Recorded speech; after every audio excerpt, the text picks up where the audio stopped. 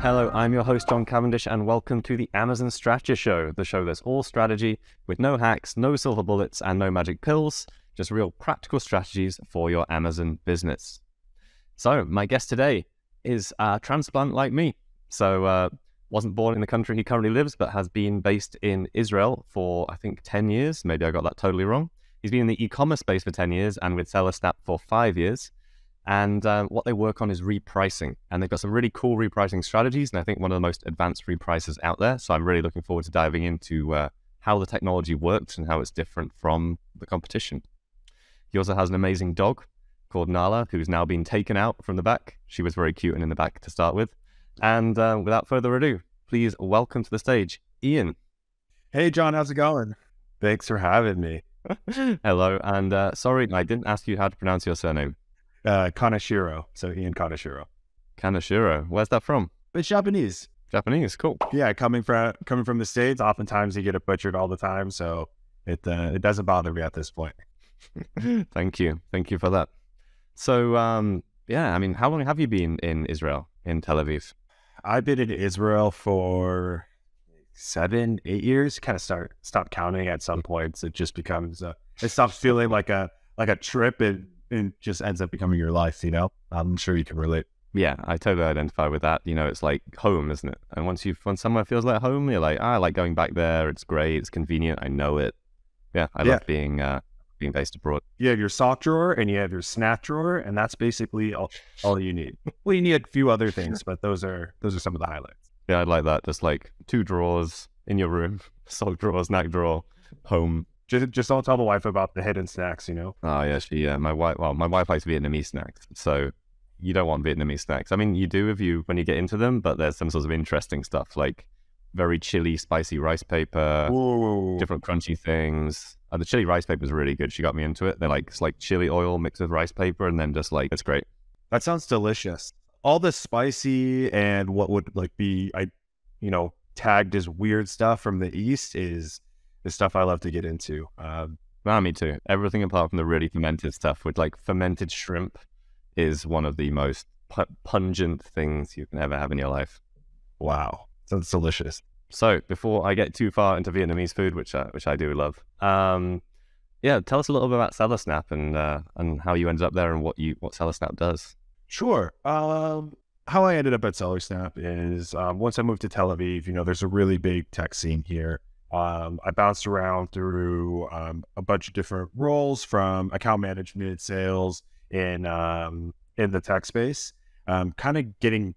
eventually finding my way to SellerSnap, kind of getting back to my roots of e-commerce. Sure. As a kid, I grew up kind of working, part-time summers, Q4s for a family business that was selling in the e-commerce space. They started out with catalogs, had a website, and then moved into Amazon before eventually selling the business. And, I was 15, 16, packing boxes, accepting returns, taking pictures for listings, that kind of stuff. Just whatever they need, just doing a little bit of everything.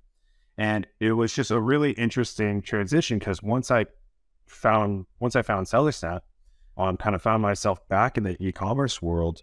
I really was starting to make the connection of all those years in the warehouse, like what was going on. I really started to make those connections between, the logistics side and the listings and the product and how to market that, and then what the different types of, the technologies that you need in order to make that operation happen. Because you go from very, hands-on, touching everything, to touching my keyboard most of the day. And so that was kind of a little bit about my background. But in terms of SellerSnap, what we do is we are an Amazon repricer. And in short, for anyone that doesn't know what that is, it's a tool mainly for resellers that attempts to get the buy box. So basically the buy box, again, for anyone that doesn't know, is on the right side of the screen. You have the option to add to cart or buy now as a customer. And so all these third-party sellers that are reselling goods that are competing against other resellers are fighting for that spot in order to be that sale when the client clicks add to cart or buy now. And so in the background, there's a ton of different systems, including Amazon has their own repricer and a bunch of third parties like ourselves that are using algorithms of various degrees and logic of various degrees in order to put our clients in that spot. And so where SellerSnap kind of separates ourselves is we focus on profit and profit margin by getting the buy box at the highest possible price by avoiding price wars. Awesome. I love that. So, yeah, mainly you're for online arbitrage sellers, which actually from Seller Candies is probably about 40% of our clients. And so what percentage of sellers are actually using repricers in your experience? Do you have any data for that? In terms of the resellers? Yeah, what percentage of resellers are using a external repricer? I would assume that I don't have any direct data on it, but just some anecdotal data is even sellers that only have, 10 or 15 listings end up using a repricer of some sort in my experience. Because as I mentioned, even Amazon has a free repricer through Seller Central. And so because all of these systems are working 24/7, the people that are repricing manually tend to find themselves really quickly in a position where they need a repricer. So if they're not ready to necessarily go out and pay for one, they'll move to Amazon and use that repricer for free. That makes sense. So basically it's tech on tech. That's how I was going with that question. Like you're mostly bidding then against other repricers. So how do you avoid the getting into price wars? It's a really great question. Avoiding getting into price wars is a complicated topic. The reason is because what is the point of a repricer? The point of the repricer is to capture the buy box. And sometimes that means that we have to undercut our competitors in order to do so. But it also doesn't mean we always have to undercut our competitors. So as a technology system, we have to make a decision what we want to do, what action do we want to take based on all the data and all the information that we collect. And so I'll run through a couple of really short examples just to kind of get our minds jogging around that. The first one is that, oftentimes with rule-based repricers, what we see is that competitors are using a system that's like undercut my lowest competitor by a penny, right? Yeah. So that is the start of the price war, because if you and I are on like 101. Yeah. Exactly. So if you and I are on a listing together, I undercut you, you undercut me, and we drive the price down. In that scenario, a repricer doesn't have much we can do, right? We have to play that game. But where SellerSnap comes into play is that we see that this is happening, and we see that, you, John, you're using a rule that says undercut the competitor by a penny. Yeah. So you just see bam, bam, bam, bam, bam. When you make changes, they make changes, like tit for tat. Exactly.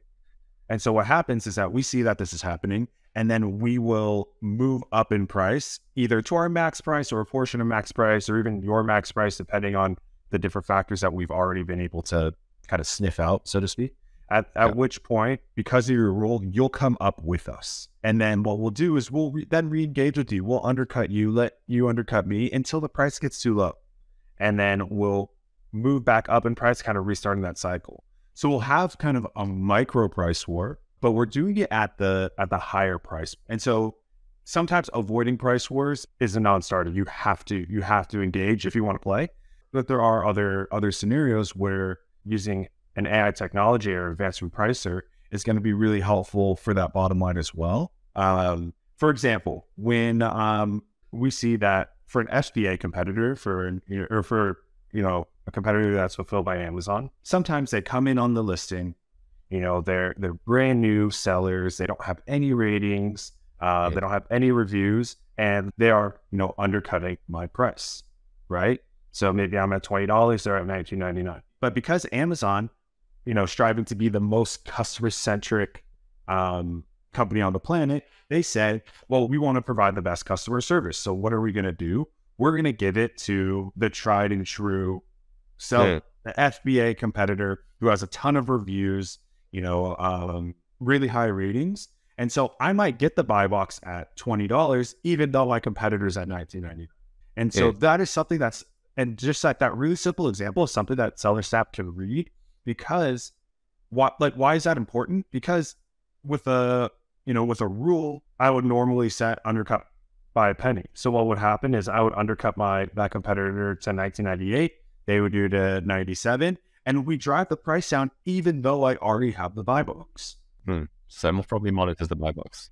Yeah, it monitors the buy box, it monitors the pricing, and it is also constantly asking itself, can I continue to get the buy box at this higher price? So it says, oh, I'm at $20, my competitor's at $19.99.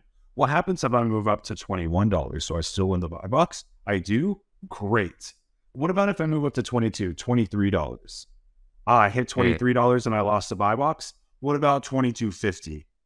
Okay, I'm at $22.50 in the buy box. And then it's going to keep asking those kind of questions. If I make this decision, how does that affect my buy box, win percentage, win rate, that kind of. That's awesome. So when you were talking before about the other strategy where you're stepping down and stepping up, how quickly does that refresh? So you're stepping down, you get the buy box, then your competitor's repricer comes in, takes it. Like, how often is Amazon doing that switch, or how often can you be doing it? That's a great question. So in terms of how often, we can reprice, just like every other third-party system out there, we are held to very specific standards by Amazon's SP API, or their seller partner API. And basically there's, for anyone that doesn't know, there's a thing that's called throttling, that you get the best way to describe it is that you get so many resources, and Amazon says you get X amount of resources, X amount of, API calls in a minute or in an hour. And once you do that, we stop processing for you. So for the repricing feeds, it's 30 feeds an hour or once every 2 minutes. So in terms of the fastest that we can possibly reprice, it's once every 2 minutes.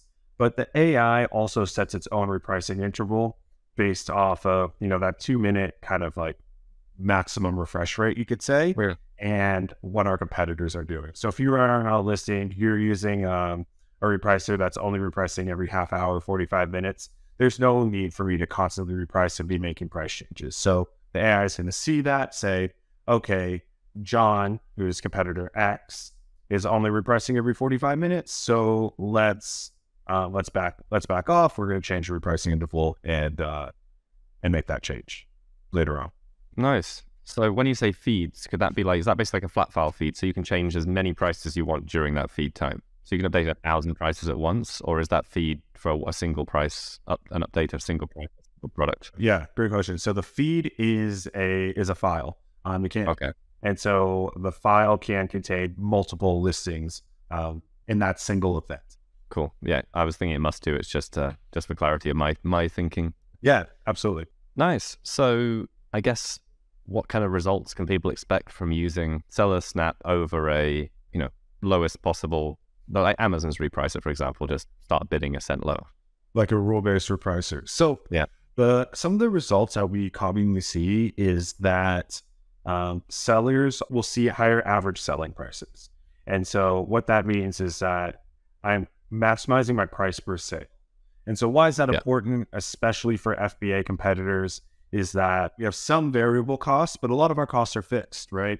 We have our cost of goods sold, or COGS, and we have irrelevant Amazon fees. FBA fees are generally fixed. And so that means, if, my cost of goods sold is $5, my Amazon fee is $8, and then I have, my referral fees and everything else. My referral fees is based off my selling price, so I don't have much to do there. But when I'm selling at a higher price, it means I can get more out of that $8 that I have to spend anyways. And so oftentimes what we'll see in trials is that, you'll see sometimes even dips in ordered items and sometimes even revenue, but you'll see increases in profit. Right. And that's super important to identify, because I talk to customers all the time, and we always talk about revenue doesn't pay the bills, it doesn't keep the lights on. Profit does, and so that's often really important when we're considering how do we want to reprice, because sometimes you have to move product. You shoot your shot, it's the wrong product, or you're 100 units deep, 1,000 units deep, and you need to recoup that cash. That has to happen sometimes. But on the products that are winners, and if you have the cash flow, you don't have to necessarily sell out in a week or 2 days to operate a healthy business. Might as well sell. You have you have 90 days until like long-term storage fees really start kicking in. So it's an extended amount of time to try to sell items at the highest possible price. And then you can start to make other decisions on how you want to operate with that inventory. Nice. And so what level of detail do customers put into SellerSnap about the products? Do you actually do anything with margin calculations, or do they just set the range of price they want to sell at, and you just go for the max you can possibly get?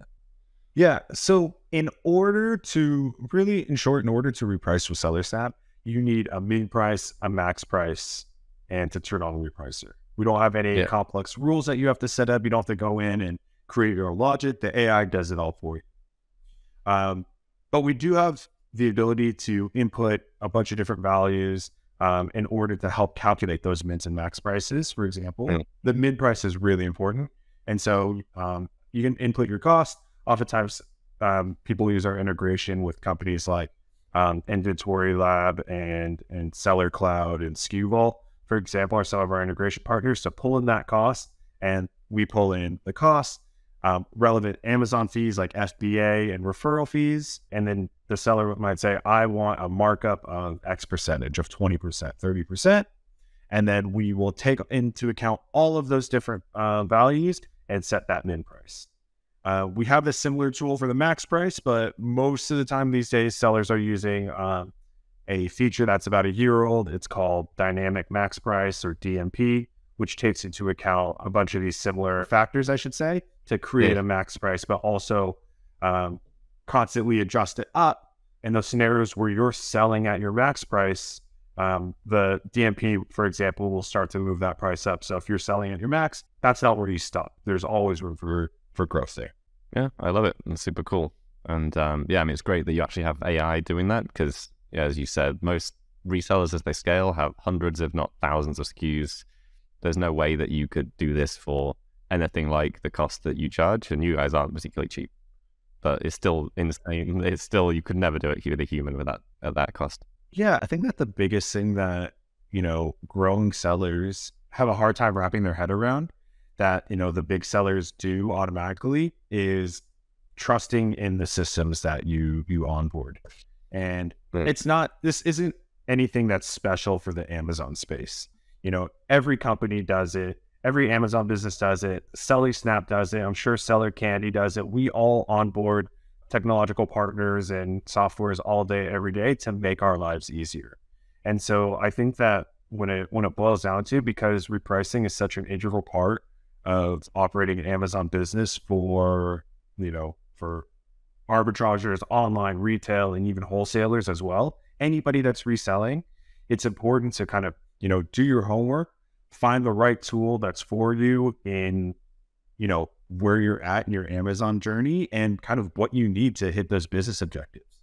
For some people, it's early on, it might be the Amazon repricer. For some other people, it might be one of our competitors that offer a little bit more competitive pricing, but not all the same features. And then as you kind of go through your Amazon journey, that also has to change. You start to take a look at, what's working, what's not, how can I improve? Yeah, I totally agree there as well. I mean, at Seller Candy, we're a productized service business. So we're a service-based business, and we still spend probably 9 or 10% of our revenue on outsourced SaaS service providers, just to make things better, because it would cost us loads more money to pay humans to do that. Yeah. 5 figures a month worth of just SaaS. Just CRM, for example, just our, your customer relationship management tool, HubSpot, Salesforce, Zendesk, customer service tools. You have, Help Scout and Intercom. It all adds up, but it's all necessary in order to operate a business. And, neither of us are immune to that kind of stuff, but, you have to see that it costs way more to develop and to develop it right. Than it does to pay someone, monthly or quarterly or annually. It's just one of those things that you have to get used to being okay with. No, for sure. I get it. I mean, we've been developing a few apps for ourselves, and 30 grand disappears like nothing. So the $50,000 a year we spend between our CRM and our help desk is a great investment, even though it's an insane amount of money that I never thought we'd be spending on things like CRMs and Yeah. And the thing is, because that's their specialty, Yeah. they're going to be better at it than you are. I speak to customers all the time who go and, they're like, we have an internal repricing tool, but when they hear about some of the really cool things some of the really cool features we have, even from the basic stuff that we spoke about, from calculating min and max to some stuff that's a little bit more complex, we have what's called the reduced profit range, or the RPR, which is like this range for referral fees where you actually make less money at certain points. So, because of the jump in referral fees from 8 to 15%, for example, these are things that it's difficult to think of, and we put a lot of thought into it because it's our specialty. And I think that's the main thing when we're talking about scaling, how we have to look at bringing in experts. Yeah, I think totally in alignment with that in the way that we just deal with seller support. It's like nobody else wants to spend 12 hours a day on the phone with seller support, and we've got 50 people that do it all day, every day. Agreed. Because nobody else wants to. It's the worst thing to do. One final question, actually, because I saw on some of your marketing about game theory. Like, what's game theory and how does it apply to repricing? Sure. So game theory is kind of where this cooperative approach of SellerSnap started. And so when I mean the cooperative approach, because when we're talking about the example I gave before, where we move up in price and our competitor moves with us, we're both winning there, right? We're both actually benefiting from SellerSnap being on that listing. And that was learned from game theory, a specific portion of game theory that's called the prisoner's dilemma, where there's two prisoners, and each prisoner is told, if you give up the other person, you'll get X sentence. But if neither of them give up each other, they both get out free. And so the idea is that if you work together, everybody wins, rather than working against each other and everybody loses, right? And so that's the idea of coming from a cooperative approach. It's like, look, if we're just bringing up the price and we're working together, and we're our customers are still buying that product at the higher price point, like, there's so much market share in Amazon that, we could both win, both make quality money and grow our businesses that way, rather than just fighting each other to the ground. Well, that's super cool. And that's where it really benefits the other guy using your repricer as well, I guess, because you're not going to commit, was it Sudoku? Where the Japanese guys like jump on their own swords. Yeah, you're not going to have one guy who's just set his price at the min, and then when you change up, it's not going to follow you. So everyone's got to reprice as you around, which is awesome. Right. Well, look, there's always, people on the market that's their strategy. They want to bully people off of listings by getting the best deal from their wholesaler and doing it that way. But again, the majority of the people, especially probably, using our services, or the earlier, I should say, where, you're just trying to do your business, make those purchases, make those sales on the marketplace, and move on to the next one. Yeah. Love it. Awesome. So we are going to move on to the next part of the show. You ready to play a game? Oh, I'm super excited. Love games. Me too. So we like to give back to our listeners and watchers. If you're watching, you watch the wheel. If you're listening, sorry, you've got the sound effects, which we add post, so it's going to be a lot less cool when you're in here live. But actually post, we add sound effects. So what we do is every week we spin the wheel and we give the opportunity for listeners and watchers to win. So if you're watching this or listening, click the link in the description and enter to win this and be entered for all competitions going forward. You have the chance to win this one if you're watching it soon after recording. If not, you'll be entered for all of the draws going forward. So very kindly, Ian has put forward 1 month of free repricing with SellerSnap, which will get added to our wheel, which we have lots of amazing stuff. We have consultations with Don from AccrueMe. We've got a consultation with Brian from Canopy Management, Online Seller Solutions. We have many, many, many exciting prizes on the wheel. So if you'd like to throw up the wheel, there we go. Here's one we prepared earlier. So you have control, Ian. It's not actually real control. You have to actually just say spin that wheel, and then the wheel will magically spin. All right, let's spin it. And then what is it? The suspense is killing me. Imagine there's lots of cool sound effects. So Retail Empire, 20-minute free consultation. with the Retail Empire guys. They're actually based in Tel Aviv as well. Do you know them, Ian? I don't. You'll have to put us in touch. Yeah, I'll intro you. They're really cool. All right. You're removed from the wheel. Let's do one more spin. All right, let's do it. One more spin. Imagine amazing sound effects.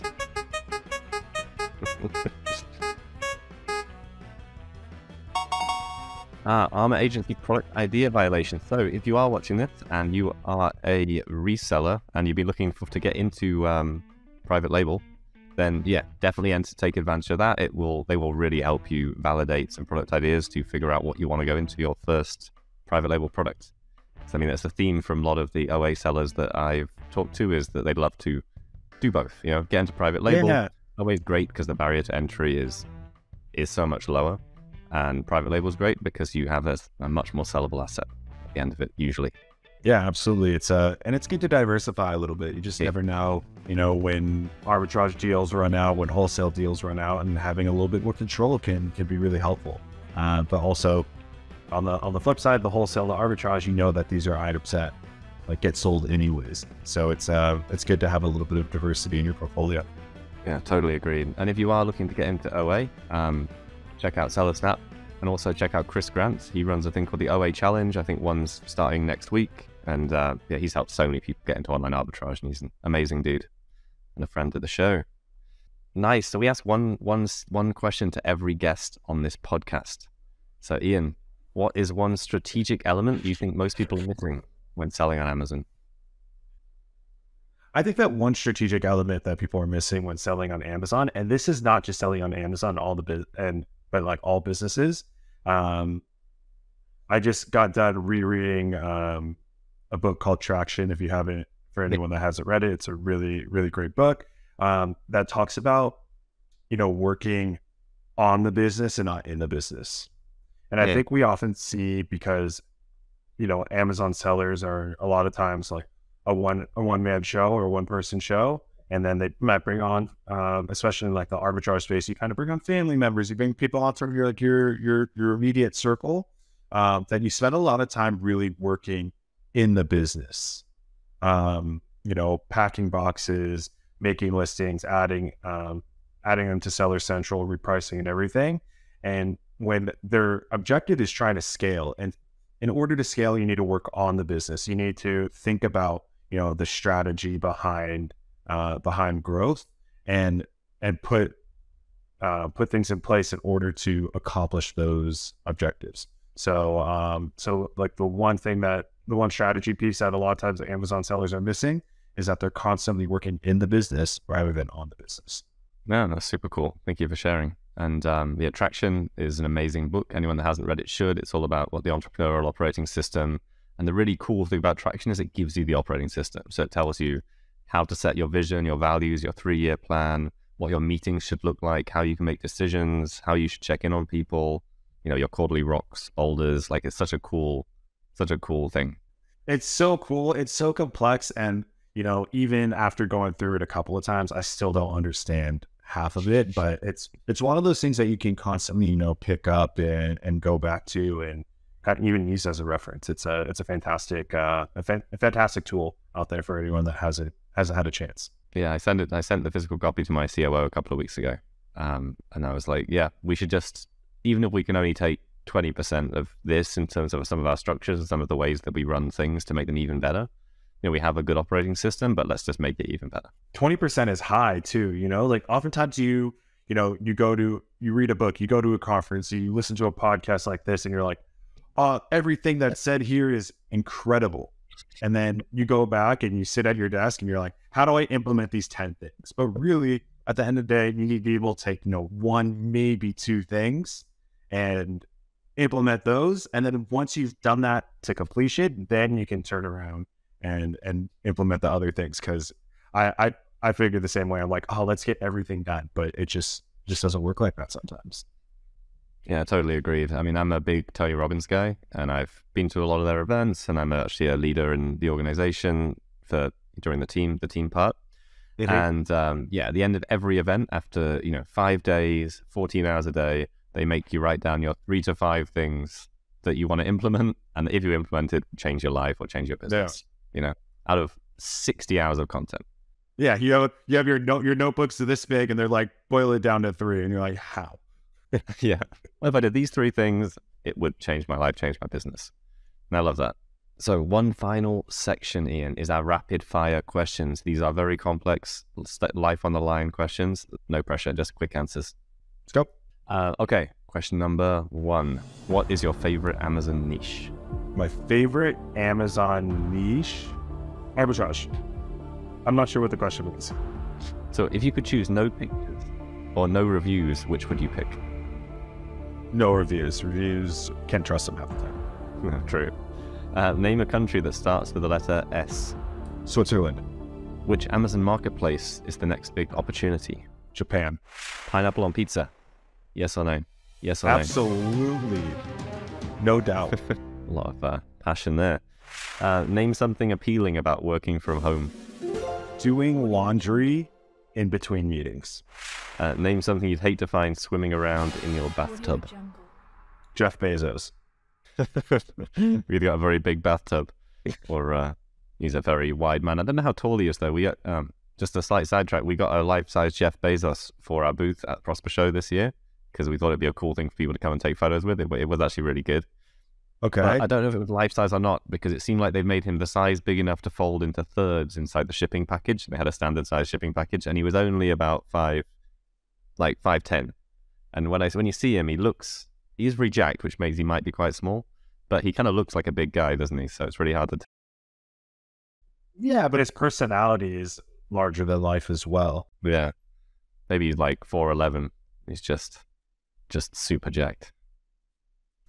I don't know. It's the vest. It's an extra small vest that he wears, that black one. The life preserver, kid size. Awesome. So Ian, if people want to get in touch with you, follow you around the internet, like what's the best thing to do? So if you on the internet, you can find me on LinkedIn. You can always reach out to our website as well, at sellersnap.io. We do offer a free 15-day trial for anybody who wants to give SellerSnap a go. No credit card down, no commitment, just the commitment from us to provide, quality onboarding to give it a shot to try to, again, maximize profit by avoiding price wars. And you can always reach out to either myself or our wonderful support team and customer success team to learn more. Love it. Thank you. So please do go check out SellerSnap. I love seeing them at conferences. You guys have amazing booths. I remember going around seeing you guys last year. So yeah, anyone who's watching, thank you for watching. And that brings us to the end of the episode. Thank you so much, Ian, for being here, for sharing your time, for dialing in with you and your dog. And if you enjoyed the show and you're watching, please do rate us on whatever platform you're watching, whether it's YouTube, Facebook, Spotify, Apple Podcasts, and come back next week for another discussion. We are going to be launching season 2 in the coming 2 to 3 weeks, which is going to be a different format. So very excited to launch that and tell you more about it. So please do watch soon. And thank you, Ian, so much for being on the show. Thank you for having me.